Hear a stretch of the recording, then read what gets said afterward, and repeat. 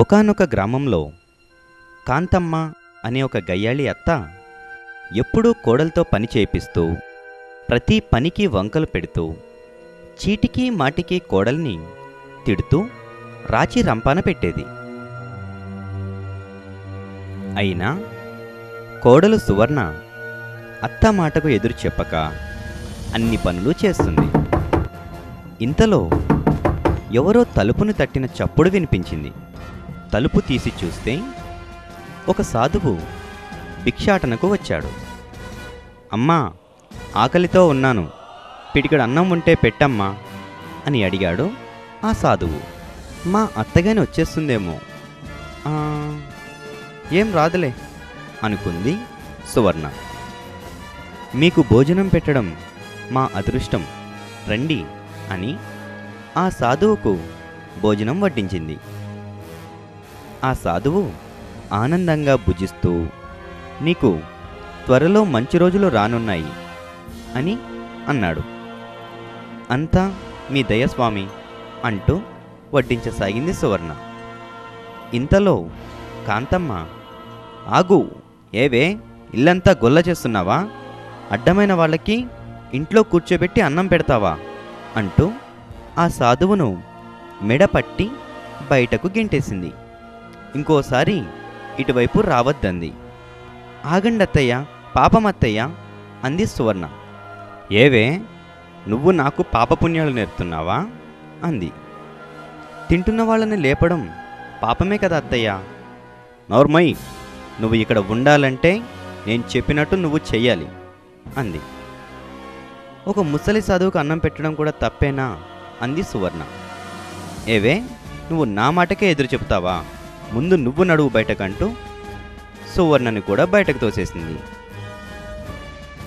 పాపం సువర్ణ ఎంత బ్రతిమాలినా కాంతం తలుపు తీయలేదు. సువర్ణ ఏడుస్తూ నడుచుకుంటూ అలా అడవిలోకి వెళ్ళిపోయింది. అలా కొంచెం దూరం వెళ్ళిన తర్వాత హఠాత్తుగా పెద్ద వర్షం మొదలైంది.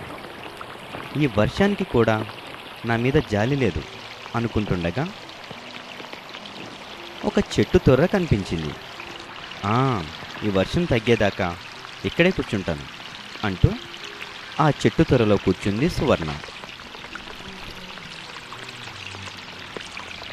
ఇంతలో 2 అల్లరి దెయ్యాలు వచ్చి ఆ చెట్టు పైన చేరాయి. ఈరోజు ఆహారం కోసం ఎక్కడికి వెళ్దాం? బంగారు లోకానికి వెళ్దాం. అవును, బంగారు లోకం బాగుంటుంది అనుకుంటూ చెట్టుతో సహా ఆకాశంలోకి ఎగిరిపోయాయి.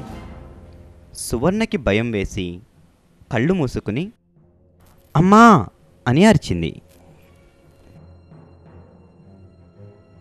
అవును, నీకు ఏదైనా శబ్దం వినిపించిందా? లేదే, నాకు ఎవరో అరిచినట్టు వినిపించింది. నాకైతే ఏం వినిపించలేదే. పోనీలే, ఆహారానికి వెళ్దాం అంటూ ఎగిరిపోయాయి. అమ్మయ్యా, ఆ దెయ్యాలు వెళ్ళిపోయాయి, ఇప్పుడు ప్రశాంతంగా ఉంది అనుకుంటూ సువర్ణ తొర్రలో నుంచి బయటకు వచ్చింది. ఒక్కసారిగా ఆ బంగారు వన్నెల కాంతిని చూడలేక కళ్ళు మూసుకుంది. ఆ బంగారు లోకాన్ని చూసి ఆశ్చర్యపోయింది. ఇదంతా బంగారమే, బంగారమే, తీసుకుని వెళ్ళి మా అత్తకి ఇస్తే నన్ను సాధించడం మానేస్తుంది అని చెప్పి కొంత బంగారం తీసుకుని చెట్టు తొర్రలో కూర్చుంది. ఆ 2 దెయ్యాలు ఆహారం ముగించుకుని తిరిగి వస్తున్నాయి. ఈరోజు ఆహారం చాలా బాగుంది. అవును, నాకు కూడా బాగా నచ్చింది. రేపు కూడా ఇక్కడికే వద్దాం. అలాగే, ఇక్కడికే వద్దాం అంటూ చెట్టు కొమ్మ పైన కూర్చుని ఎగిరిపోయాయి. చెట్టు తొర్ర నుంచి బయటకు వచ్చింది సువర్ణ. ఇప్పుడు ఈ బంగారం అత్తకి ఇస్తే ఇంకెప్పుడు నన్ను తిట్టదు. అత్తయ్య, చూడండి ఎంత బంగారం తెచ్చానో.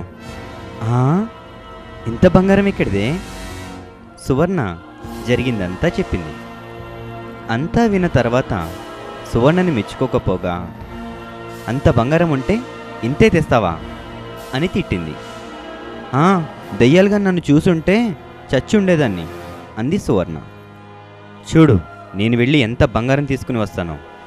వద్దు అత్తయ్య వద్దు, అవి మళ్ళీ అక్కడికే వెళ్తాయన్న నమ్మకం ఏమిటి? ఆ దెయ్యాలు చూసాయంటే ఇంకేమైనా ఉందా? ఎంత ప్రమాదం! అవి నన్నేం చేయలేవు కానీ ఈ బంగారాన్ని నువ్వు జాగ్రత్తగా దాయి, నేను వెళ్ళి వస్తా. ఈ 2 సంచుల బంగారం నేనే తీసుకుంటాను, దానికి ఏమి ఇవ్వను అనుకుంది కాంతం. ఆ దెయ్యాలు 2 మళ్ళీ వచ్చి చెట్టు పైన చేరాయి. ఈరోజు ఎక్కడికి వెళ్దాం? నిన్న వెళ్ళిన దగ్గరికే వెళ్దాం. అలాగే.